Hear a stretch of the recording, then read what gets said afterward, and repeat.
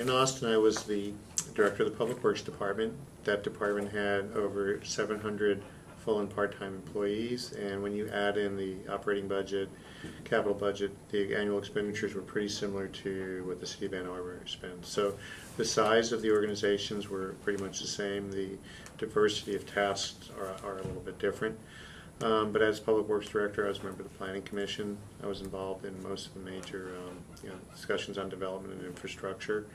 Worked extensively with the business community, with developers and businesses booming in Austin, as well as the school district and the county government, the state government, and University of Texas on their infrastructure improvements, as well as we had a bunch of public-private partnerships. So a lot of things come before you, and even here in Ann Arbor, you spend a significant portion of the municipal budget is spent on infrastructure-related items. I did interface with the public safety entities because we did their facilities for them as well. A lot of similarities between the two cities. Both have exceptional state institutions of higher learning, UT and they are both what I would call socially progressive but fiscally responsible, which I think really is the strong point of a community. They had a very active and engaged council, which I understand that's the same case here in Ann Arbor.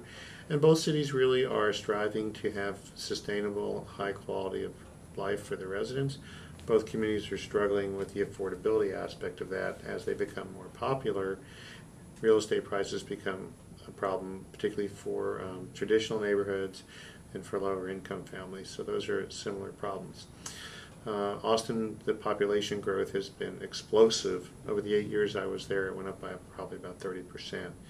Here in Ann Arbor, the city is landlocked, so that type of growth doesn't occur, and that has both challenges and advantages. You can't grow your way out of fiscal problems by adding population and adding land, but by the same token, you don't have to deal with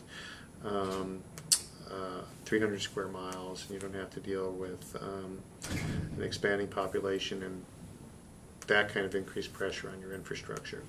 Both cities are also dealing with problems of congestion, trying to get active transportation more integrated into day-to-day life as well.